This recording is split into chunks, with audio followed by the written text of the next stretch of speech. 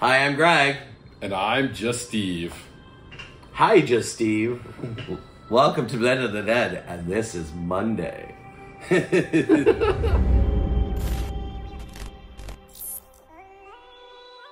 Hi, everyone. Welcome to another week.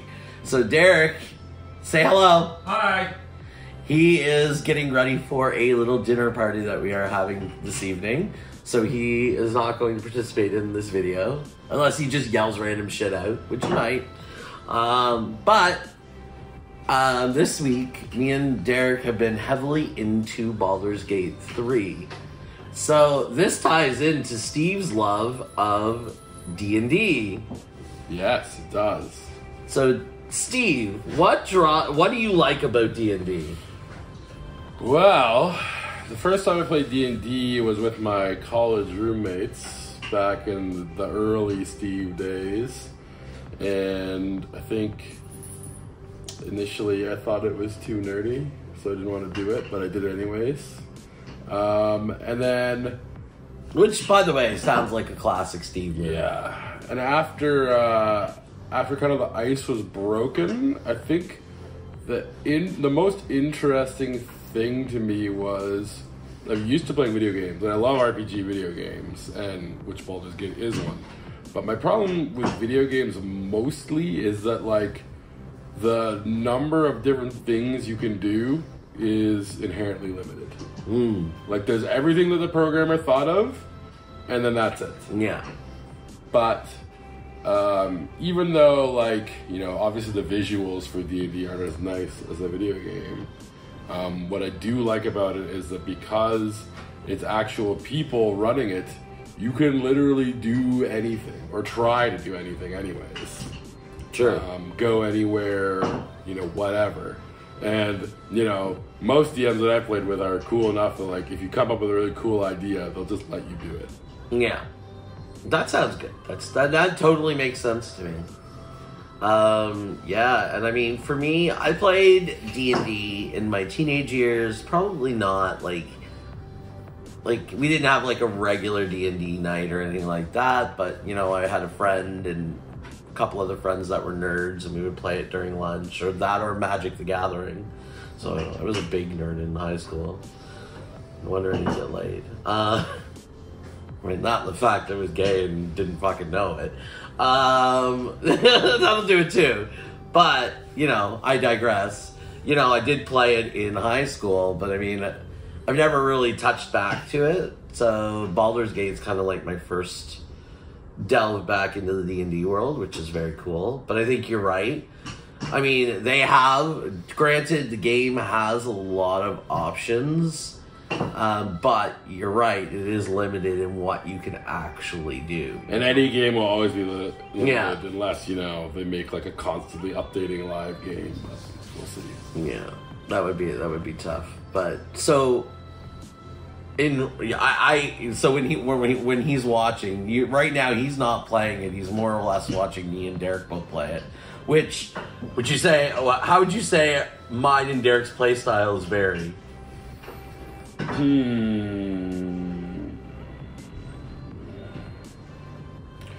The biggest difference that I've seen so far is that you are obsessed with doing things differently than Derek.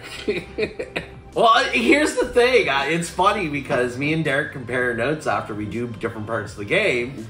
And I don't necessarily do it intentionally, but I end up picking different outcomes than Derek. Like, yes, sometimes if I know if I know in advance Derek has picked something, I try to pick the opposite just so that I can see what the different outcome is. But a lot of times, even when I don't know, I still pick the opposite to what Derek is. Maybe it's because subconsciously I'm thinking Derek would probably pick this, so I'll pick this. I think you're more exploratory too. Yes. You tend to just want to explore everything, and you wind up places where either you're not supposed to be or you're not supposed to be yet, but you still got there. Yeah, it's true. It's true. That has happened a few times when I've been playing. And I mean, I like the whole dice aspect too, because I have a little bit of a gambler nature. Mm-hmm. So like when I have a chance to roll the die, and it's like 15, And I'm like, yeah, let's take a chance, you know? You might get it. Yeah, exactly. You're not really given a choice. You have to roll. Well, this is true. You do have to roll, but depending on which one you pick, they have better odds, right? Yeah. I don't necessarily pick the best odds one. Let's put it that way. Mm-hmm. But yeah, it's been a lot of fun. You know, my friend Kim today brought up, you know, possibly doing a D&D campaign in the future. I'm like, that's a possibility. The wheels are now turning. So, But we still never ran the Wendy's D&D campaign. We don't even have Wendy's to go to now. What character would you be in the Wendy's campain? The baked Son of potato. Baconator. You'd be Son of Baconator? Yes. Is that a thing? Yeah. I think I'd be the spicy chicken. I'd be obviously I'd not have to be the baked potato because we need a healer. But of course I'd be the DM, so There you just go. be left on your own with no healing. That is true. That is true. Well, I mean, maybe Kim would be the DM. Who knows? Oh, then I could be the baked potato. All right. So in real D&D, what is your character build that you like? Well, I mean, I like to try fun, different options. I would say it's been a while since I played a real D&D campaign.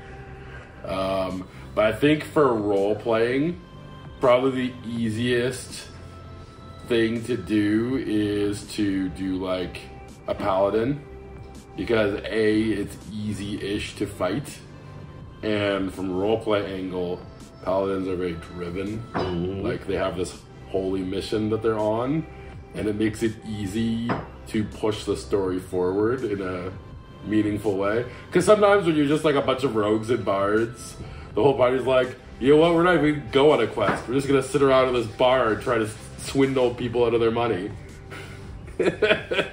Yeah. But you throw a paladin into the mix and it's like, no, we must smite the cultists. What was it? So Steve actually picked my build in Baldur's Gate Because I knew you'd like it. because he knew what he knew my personality and what I would like, and I'm loving what he picked. The wild magic sorcerer. Yeah, it's the wild magic sorcerer, like just that random wild magic spell.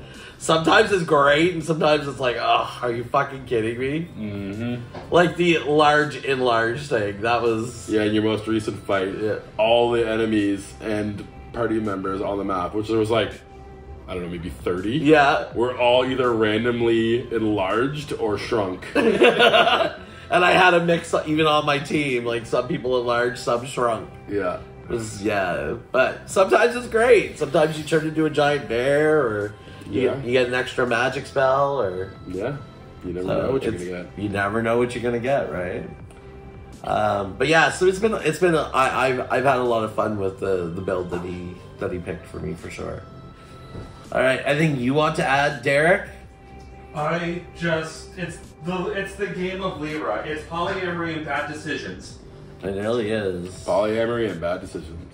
Oh yeah, and the whole aspect that basically every character that you get on your team is a possible romantic.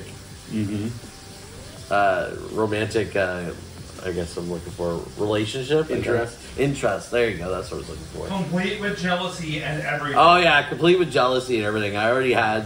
I didn't even do it on purpose. Like I just had two of the guys fighting over me in the game. Oh, sure. You did that by accident. I did. I actually wanted to. I was like, I'm gonna do opposite what I do in real life. And for those of you who have the play game, they just released a new patch where if you go to camp and you take all your characters' clothes off, you can see the genitalia jiggle around while they walk. Is that why you did that the other day? You knew it was a patch? Yes. Yeah. Oh my god. Derek did this yesterday, and the jiggle physics is real. That's all I have to say. And on that note, talking about jiggle physics, yeah. What do you think? Anything else? I got some jiggle physics right here I need to take care of. That's what New Year's resolutions are made That's for. what honey. New Year's resolutions are for. Well, everyone, I hope you have a great week. Au revoir. Bye.